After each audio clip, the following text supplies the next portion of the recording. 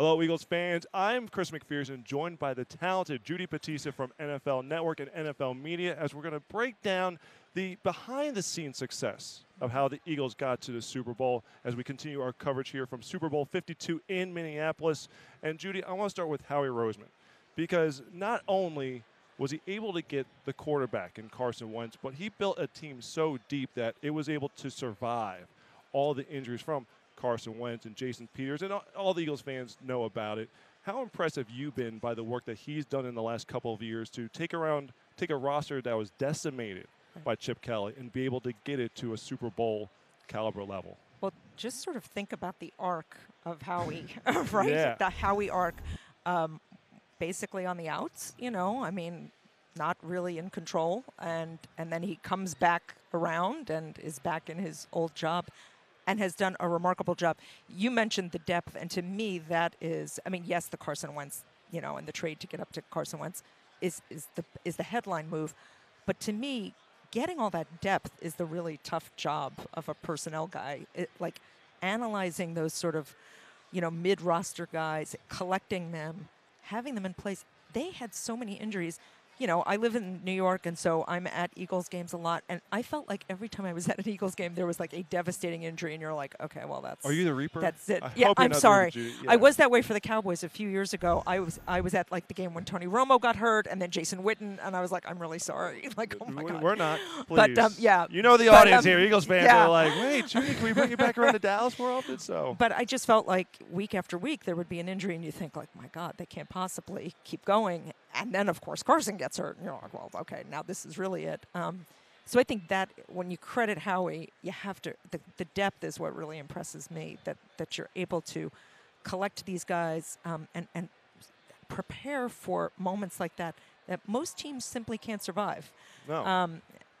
Look, and I think if they pull it off on Sunday, that's what you have to point to, is the depth of that roster. I'm even more intrigued by how, not even like the free agency and draft moves that he made, but you look during training camp, preseason, he gets Ronald Darby from the Bills, Jay Ajayi Lots on of Halloween. movement. He kept it Constant. going. Yeah, whereas constant. most teams might say, all right, once we get to training camp, this is who we're rolling with. The 53 that come out of this will be our team.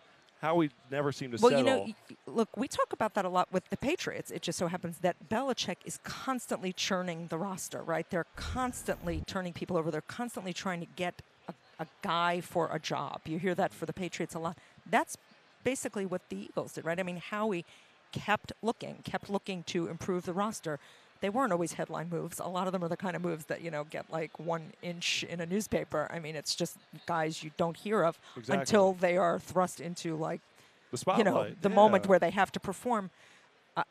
He deserves a ton of credit. Really, he does. And again, the whole arc of his story over the last few years is pretty amazing. Have you ever seen anything like that in the league? You see guys who leave one team and maybe have success somewhere else, but you don't rarely see it. Yeah. You rarely see it with someone coming back to the same organization and making it Yeah, happen. very unusual to be in a top spot, then sort of get exiled out of the top spot, and then reassume the top spot in such short order. Let's face it, it hasn't been that many years. No.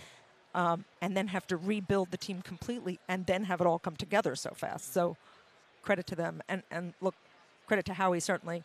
Obviously, credit to Doug Peterson, and credit to them for selecting Doug Peterson, because I think, let's face it, a lot of us in the national media were like, really?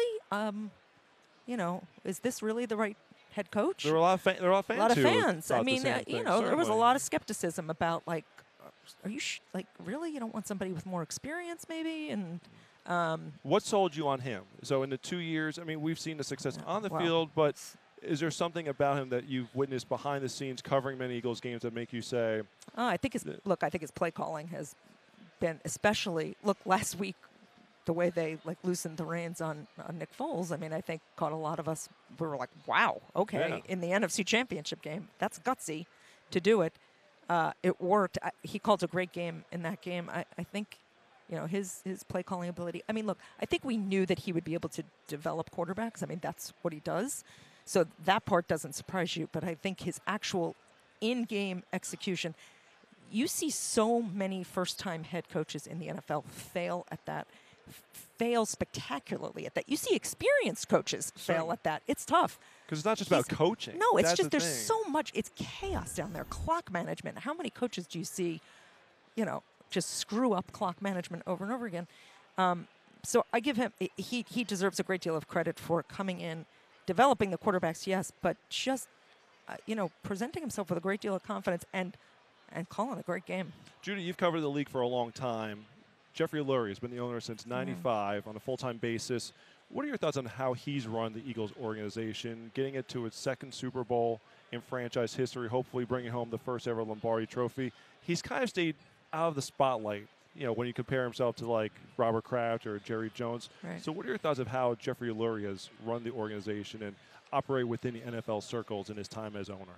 Robert Kraft was asked about Jeff Lurie last night at media night, and he made the point, he may not be like sort of one of the spotlight owners that all the fans know about, but that he's like influential behind the scenes with other owners, which of course is what really matters to them. I think his profile is elevating. He was particularly outspoken on the national anthem situation this year. Of course, Malcolm Jenkins and Chris Long on the Eagles were prominent players involved. Of course. And I think he really sort of stepped forward and became one of the most out front owners on that topic, and one of the owners that the league sort of looked to for guidance, like which way do we go on this? What should we do here?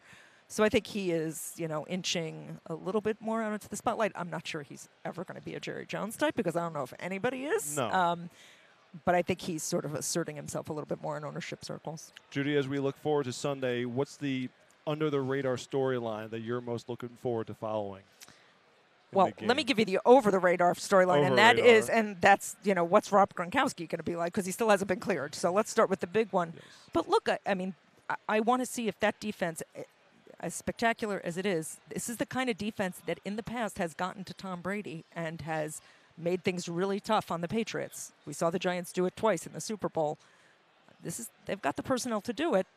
Can they do it? Judy Battista does phenomenal work for NFL Network and NFL Media. Make sure to check out her work, and make sure to stay tuned for more continuing coverage of here from the Super Bowl in Minneapolis. I'm Chris McPherson. Thanks for joining us, and have a great Eagles Day.